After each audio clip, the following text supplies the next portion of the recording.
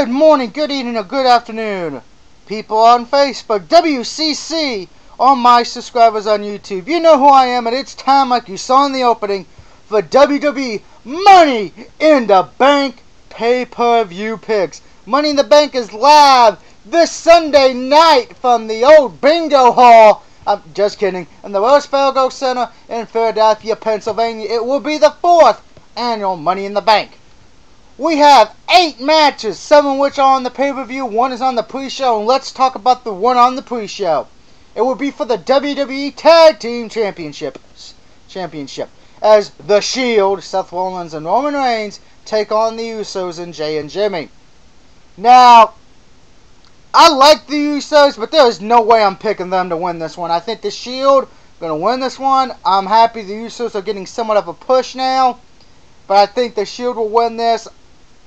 You know, and it's kind of upsetting, and this is on the pre-show, but what it is. One match had to fall to it, and it was either going to be this or the Divas title. And unfortunately, I know this is going to piss off a lot of the Shield people, but the Divas title has a more of a storyline to it instead of this one, I mean. But Shield will win this one. Moving to the pay-per-view card now, let's talk about the match I was just talking about. The WWE Divas Championship, as AJ Lee defends her belt against Kathleen, or Caddy, whatever her fucking name is. I can't pronounce it, and I know it. Sue me. I'm going to pick AJ Lee to win this one and keep the belt. And I will say, this has been a very good Divas storyline. I think I said it last month for the last pay-per-view, and I'm going to say it for this one. I actually give a shit on the Divas Championship match.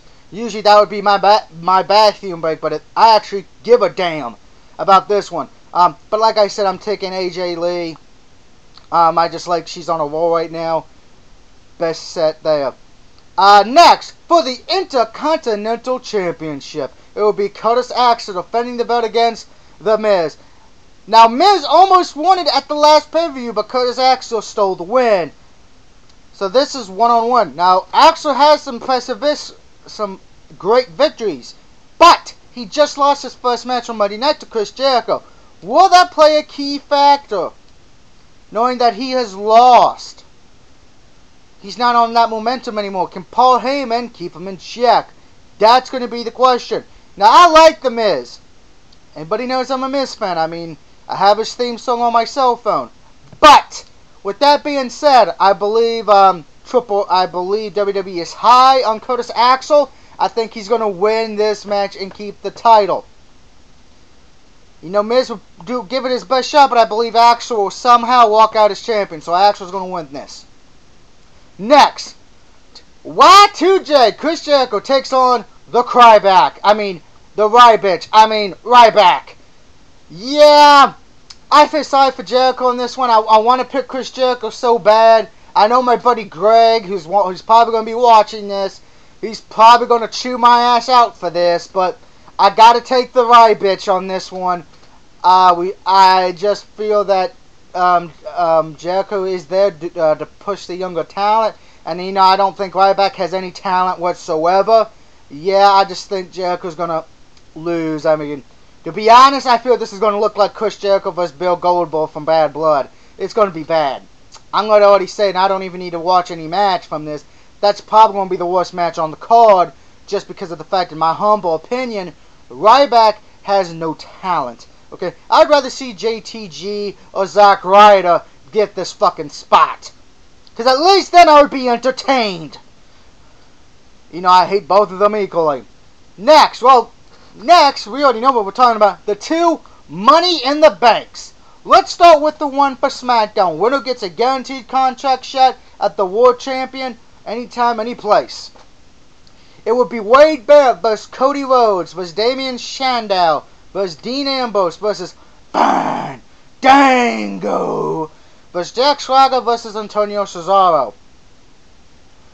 Now, I'm just going to throw these 3 guys just right out the door. Because I don't... Cody Rhodes... Yeah, until you save that mustache, you ain't going to be favored to win. Fandango, you just came back from concussion. Yeah, I don't see WWE putting the briefcase on you that's quick coming back. And Swagger, I'm going to be honest. Yeah, I think you're going to be right next to Aaron Hernandez. because of the DUI, but apparently not. I still think WWE is not going to push you right now. I think you're going to be punished and you're not going to win this match. So that just leaves 4, and I think the top 4 people I think everyone's either picking is either Wade, Sandow, Ambrose, or Cesaro.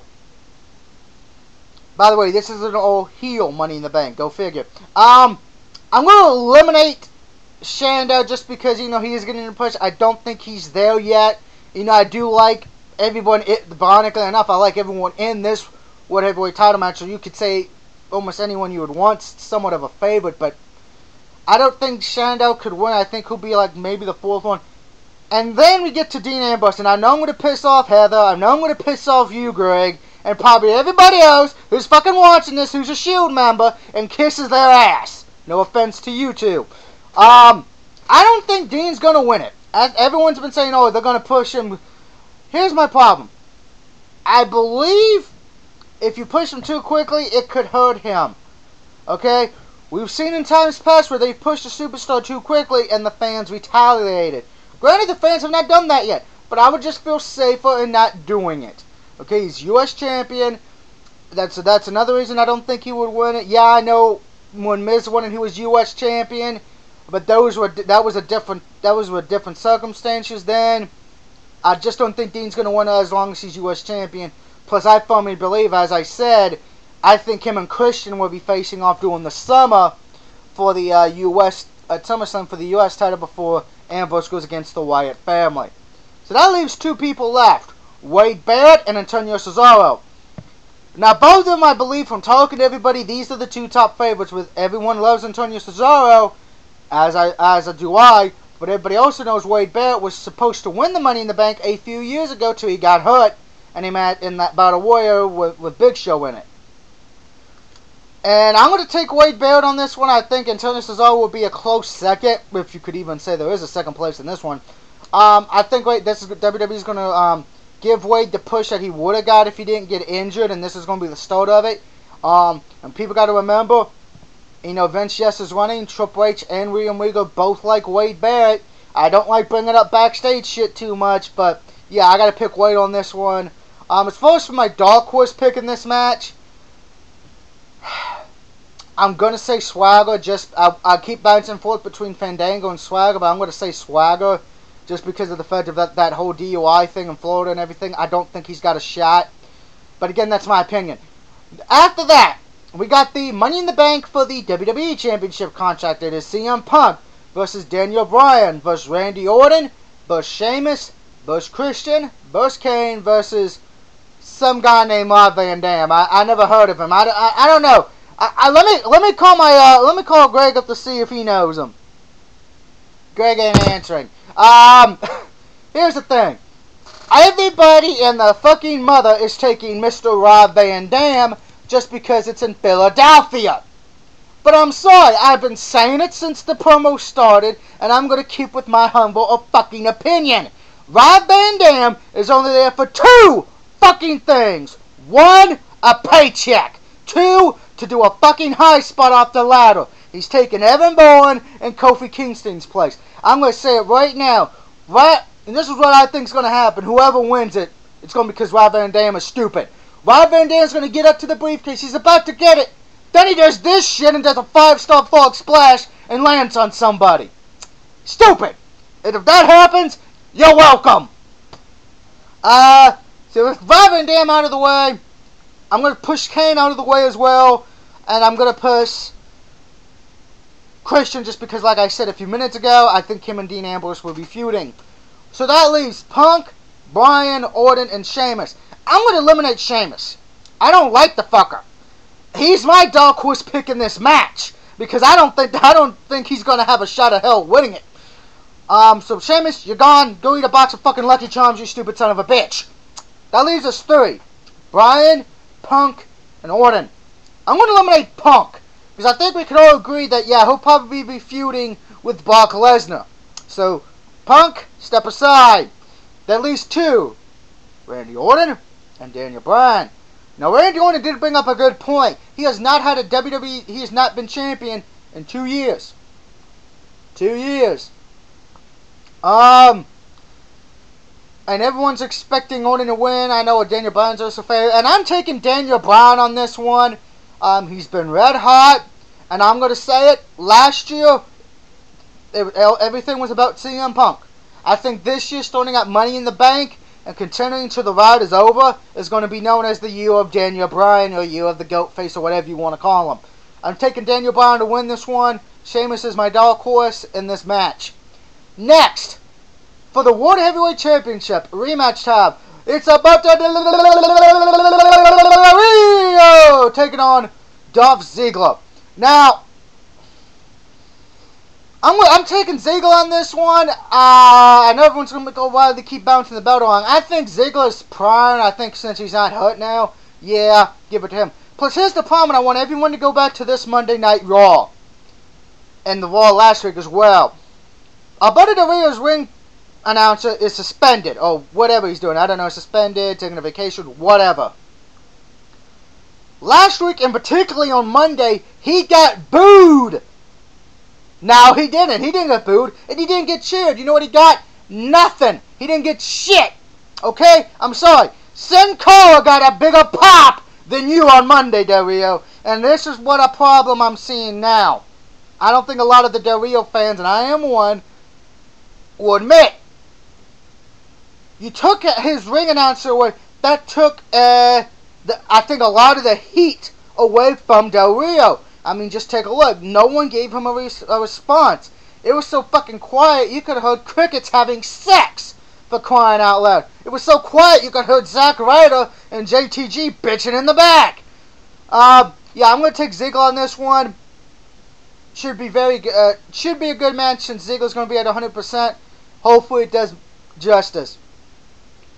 Now, the main event. John Cena takes on Mark Henry. This has been interesting because Cena has been acting a little scared with Henry. Henry seems to be the dominant favorite in this match. I mean, I sit in WCC on some of the conference calls. John Cena is looking like that scared white kid on the basketball team.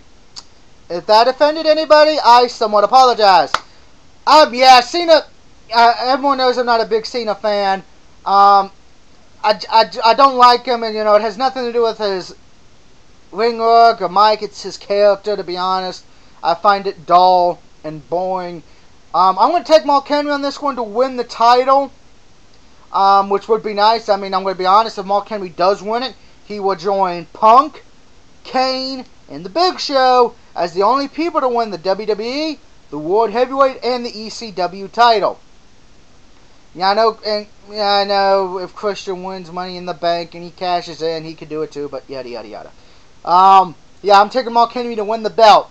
So my pitch is to go over them one more time. I got the Shield retaining the tag belts, AJ Lee retaining the Divas title. Excuse me. Curtis Axel retaining the Intercontinental Championship. The Ryback winning his match. Wade Barrett and Daniel Bryan walking out with the Money in the Bank, respectively. Dolph Ziggler winning the World Heavyweight Championship, and Mark Henry becoming WWE Champion. Those are my official picks for Money in the Bank. Let me know what you think. Do you agree or disagree? Let me know. And until next time, this is the DOUG signing out saying, have a good week and enjoy Money in the Bank. Woo!